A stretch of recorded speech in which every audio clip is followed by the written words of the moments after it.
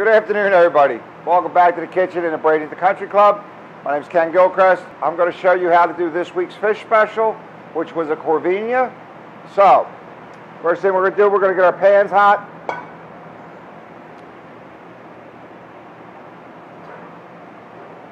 This is our Corvina here.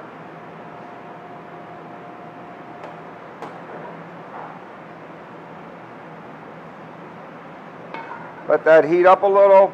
I'm going to put some salt and pepper onto my fish. Not too much, as I'm going to be doing a lemon herb caper butter.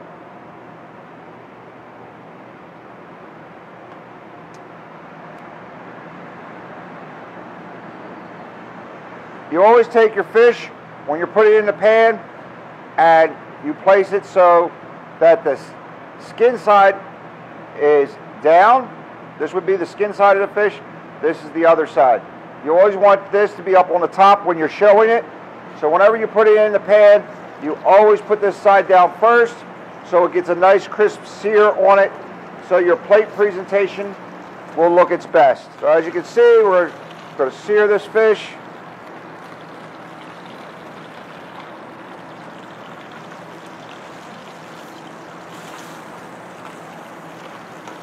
If you notice, the fish does not stick to the pan once it's seared. Now, if you do not have it seared, it will stick to the pan. The whole point of searing this fish is to create a layer over that fish's flesh, so it should not stick to your pan. Once you have it like that,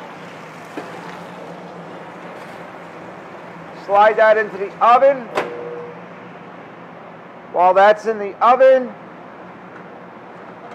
we're going to heat up some of our brown wild rice.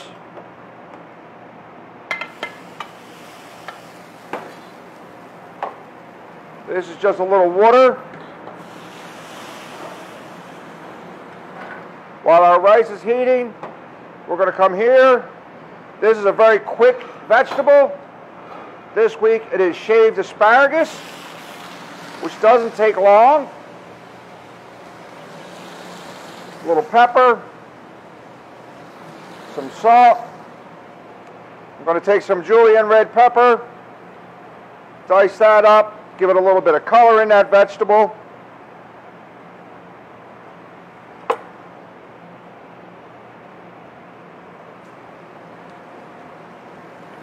There we go.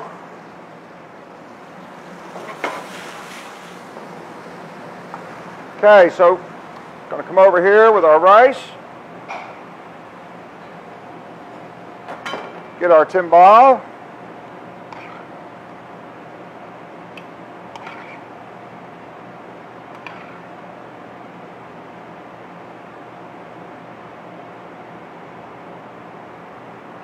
Squeeze some of our water out of that.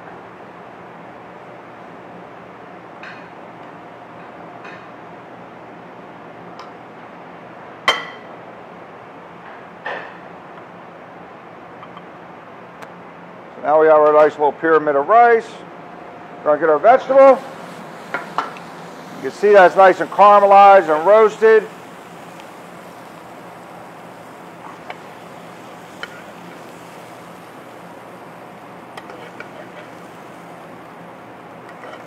And then I like to take these red peppers, put them up on the top. Look at that. Okay, what we have here, we just have some grilled lemon halves. We simply grill them, put a little sugar on your lemon, throw it onto a hot grill and get some grill marks on it. Our Corvina fish comes out of the oven at this point. Go take this larger piece, put it down as a base. Then I'm going to take this other piece, put it right here. Now you got your hot fish.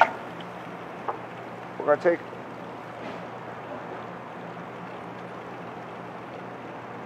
some of this garlic butter. You want to make this melt at home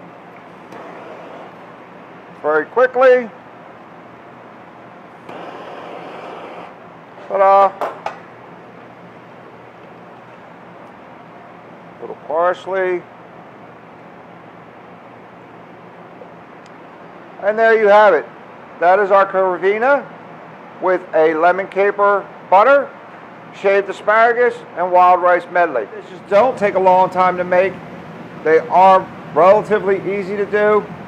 And again, your guests will never know the difference. So enjoy.